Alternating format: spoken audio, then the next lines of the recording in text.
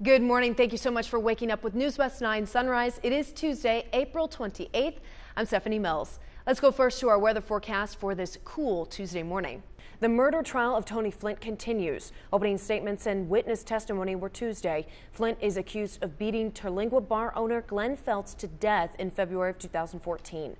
Your time is now 9:56 and we have continuing coverage. Officials just confirmed a TDCJ transport bus fell on top of a train, and this is actually video sent to us from a viewer. You see a van that he just passed, and then right here you see a guardrail that has just been destroyed. Welcome back at 6:33, 21 degrees outside. The new year brings changes to federal policy regarding the minimum wage and Obamacare. We have breaking news this morning. We're taking a look at the scene outside of the headquarters for the satirical newspaper Charlie Hebdo, where one journalist is dead and 3 officers have been wounded in a shooting. Welcome back at 6:39, 36 degrees outside. Injections may be the best way to treat knee osteoarthritis. Researchers compared the effect of various oral anti-inflammatories and steroid injections on knee pain. If you haven't noticed the litter problem in the Permian Basin, you may be living in a hole somewhere. We asked people on Facebook, we asked you on Facebook, if you had any New Year's traditions or superstitions, and actually that was a very popular one. Yeah, it was the grapes and the undergarments and all that stuff too. Yeah, so we had Ellie mention the grapes, the 12 grapes tradition, and then actually Brandy, she mentioned opening a door and a window to be able to let out the old year and let in the new year, which I think is actually pretty cool. Stephanie, what's going on right now? Victor, we are at the corner of Neely and H Street in Midland. We are on the scene of a house fire. And what we know right now is that fire crews are putting out hot spots at this time. We know that the main fire is out. And according to the battalion chief we spoke to a little bit earlier, just about 10 minutes ago, around 10 units responded around 4 this morning. Residents at this apartment complex told us that 3 of the 8 victims had their cars broken into here. I'm here at the Midland County Jail where the suspect in this shooting is being detained right now. Dan Higgins was said to have shot and killed Midland County Sheriff's Deputy Michael Naylor. His life will always be remembered. Tennis is a challenging sport, even with the use of your legs. Some would say nearly impossible without, but not for Adam Lucio. We are picking apples this morning. iPhones, that is, and you can just feel the excitement, the eagerness. There's actually a crowd outside right now, and they're waiting to get their hands on the new iPhone 6. Our own Stephanie Mills takes a closer look in her News West 9 special report. You have to be born to be able to work this job. Not everybody can cope with it. If you've ever been in an emergency and had to call 911, Adam or Julio may have responded. They are EMTs, or emergency medical technicians. They work 24-hour shifts and 48 hours off for 10 days a month. In Odessa, they are trained as firefighters as well as paramedics. They've gone through the maximum training that an EMT can go through. Most EMTs at Odessa Fire Department started through the program at Odessa College. They can either go through the EMT or firefighter program. They must be a basic EMT with a firefighter certification. When an individual is hired on, they must go through the paramedic program as well. And then finally, take the National Registry test, pass, and then they're good to go. You gotta want to do this job. I mean, it has its moments where it's challenging, but it also has rewarding moments too. On a typical day, EMTs have a certain routine. Show up, check out the rig that you're on, whether it be the ambulance or the fire truck, make sure all your equipment's good to go, tip-top shape. The first thing that an EMT does when they get to the scene is make sure it's safe. Then it's time to act. So the first thing that paramedics do when they get the patient in the ambulance is they get the vital signs. They get blood pressure, heart rate, and oxygen level. The most predictable thing about the life of these guys is that it's unpredictable. You see good things, you see a lot of bad things, you know, and just gotta be able to handle that. One of the hardest things is a kid. You know, when you have to deal with the kid, especially when you lose a kid, not very many people can handle that. The fire department and the hospital emergency room work hand in hand. Dr. Sudeep Bose expresses how they work together. The advantage for me is when the patients arrive to the emergency room, these guys are my eyes and ears, and that gives us a head start of how to start the treatment the moment they come into the emergency room. While there are many experiences that are traumatic, there are times when a positive can come out of a negative. He had a heart attack, and we rushed him to the hospital. We get in the hospital, and he went into cardiac arrest. Well, the doctor shocked him, and he came back to life and asked what happened. That was probably one of the coolest things I've ever seen. Emergency medical technicians save lives. They experience many serious situations on a daily basis.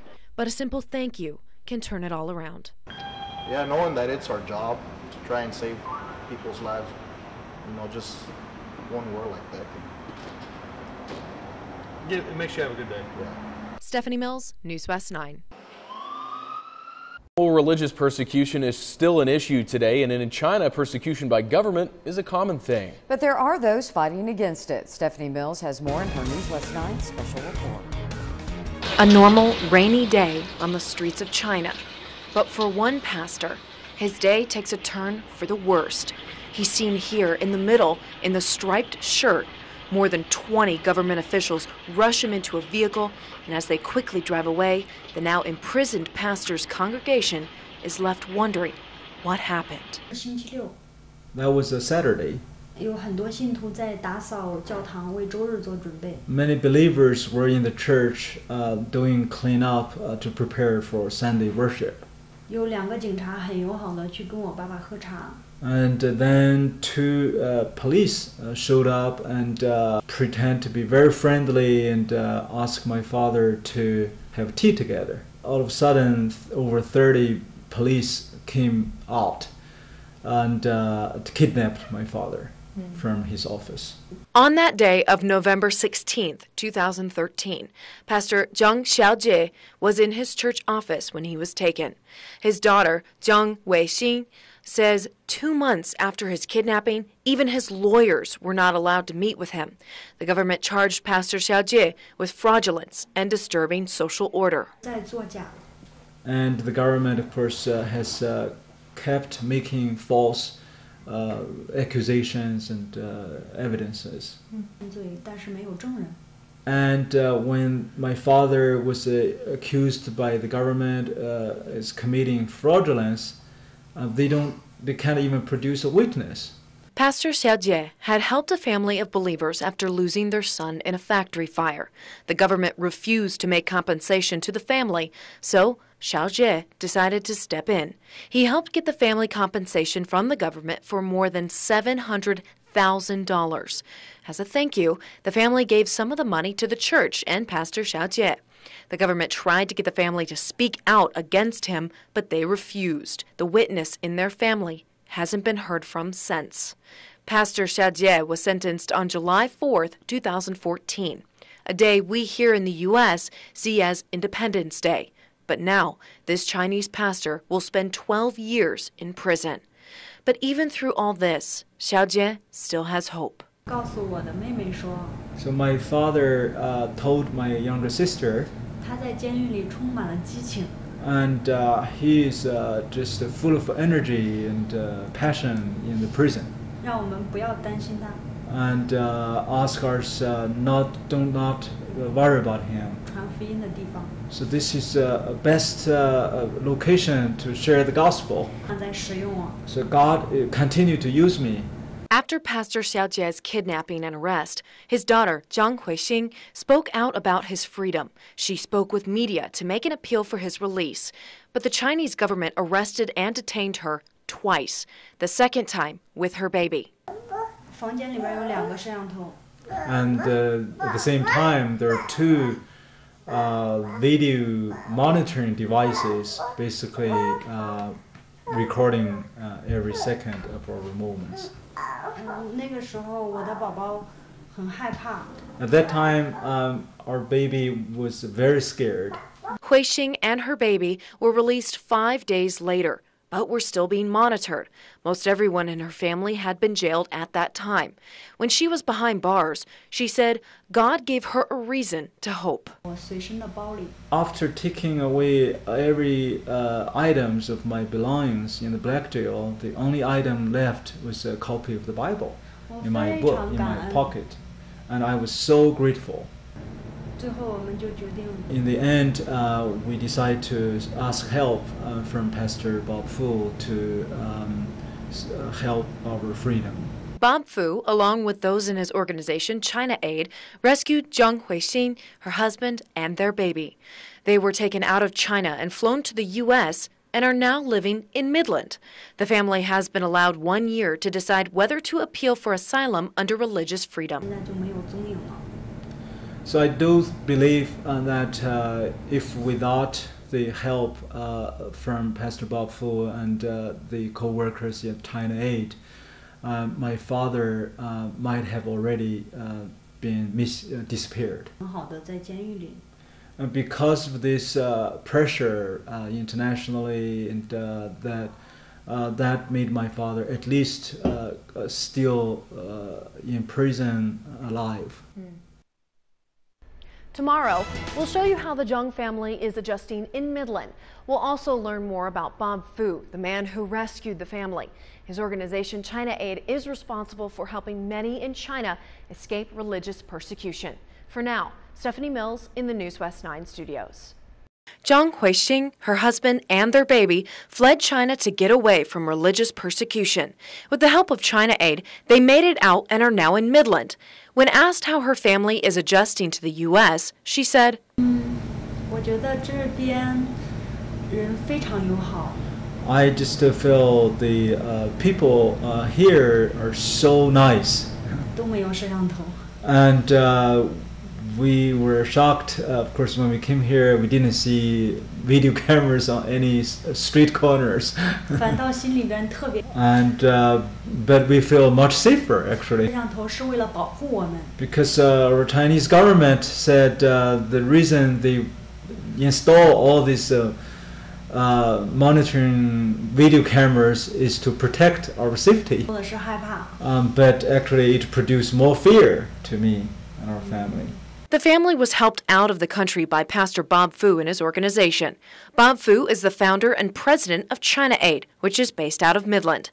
It's an international nonprofit Christian human rights organization. They help those in China escape religious persecution and promote rule of law in China. China Aid was established in the garage of my Philadelphia home, and at that time I was the only sort of staff without really much support at all. So in 2004, when we moved here, essentially we formally sort of established China Aid as a more healthy organization. When asked why Midland, Bob had this to say. Like the question, why Nazareth, right? And Midland just have it's a small community with big dreams. So this is a very unique community. Of course, it's oil and gas business. It seems on the surface nothing to do with the persecuted faithful in China, but look at the Midlanders. It has everything to do with the world affairs. The Zhang family China Aid rescued now plans to continue to lend a hand with the organization. They said they want to follow God's leading as they work to fight against persecution in China. 去为他做见证。 I am hoping that I can testify and be a witness for God and be a testimony, share the testimony in more places. 不知道会做到哪一步。 And of course, I don't know, like in the future, how much I could do. 看上帝的带领。 So I'm praying that God can lead me, 美国一样。 just like how He led me to come to the U.S. The daughter, Huixing, and her mother have visited Pastor Zhang several times in prison. The pastor has to labor long hours manufacturing socks there as a part of their re-education through labor process. First Baptist Church in Midland is covering temporary housing, and China Aid has been taking care of the family's living expenses. But in January, they have to find another place to stay and help with living expenses before they can look for work. If you'd like to lend a hand or help them to find work, you can contact First Baptist or China Aid and Bob Fu. That number is 432-689-6985. We also have more information on our website, newswest9.com. Click on our news links. And I'm Stephanie Mills in the News West 9 studios.